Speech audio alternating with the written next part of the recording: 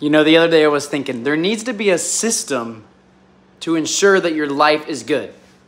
Like an entire system to ensure that you stay focused on what's important for the next 80 years. And then I started thinking, I was like, oh wait, that's Islam. The religion of Islam.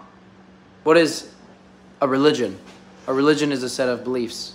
Please, someone should help me attack this guy. I don't know why up till now he has not taken his Shahada. He has discovered so much about Islam on his own.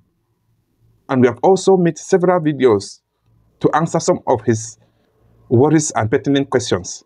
But today, he understands Islam and understands the goodness of Islam, yet he has not chosen to take his Shahada.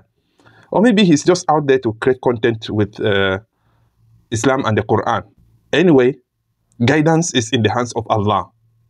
As for Islam, being the only solution to mankind and the main source of the best form of life a human being can live on earth, Allah says in the Holy Qur'an, وَمَا خَلَقْتُ الْجِنَّ وَالْإِنسَ إِلَّا لِيَعْبُدُونَ. I haven't created jinn and mankind except that they should worship me. So what is the purpose of life? The purpose of life is to worship Allah and single Him out in worship alone without joining partners with Him. And anybody who misses this purpose of life lives a very miserable life, full of distress, anxiety, and depression. Like Allah says, وَمَنْ أَعْرَضَ عَنْ ذِكْرِي فَإِنَّ لَهُ مَعِيشَةً ضَنْقًا. And whosoever rejects my remembrance, then for him is a very difficult and suffocating life, full of depression, a life that will never know any happiness. No matter how they pretend to show you that they are happy, they are not until they follow the purpose for which they were created. This is why a human being naturally is a worshipper. If you do not worship the one who created you, unfortunately, you would have to worship something else.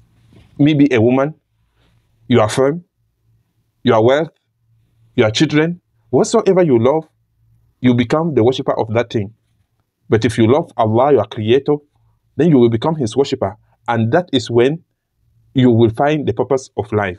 That's why in the Western world, for example, the rate at which people commit suicide out of depression and other worries of life is very high.